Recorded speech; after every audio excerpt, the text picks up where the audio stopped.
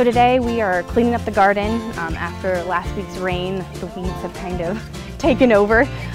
So we are weeding this morning, we watered the garden, and now we're going to have to transplant a tomato plant that might not make it if we don't move it.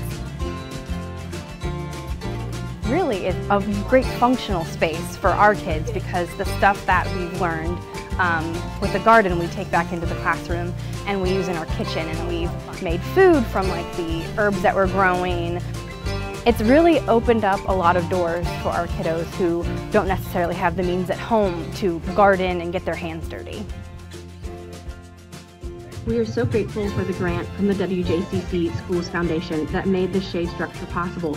It creates a place to escape the sun and heat, allowing our students to cool off between garden chores and other learning sessions. Now it's so nice, and with the higher temperatures coming toward the end of the school year, it's been a great asset to have. A teacher can bring their classroom out here.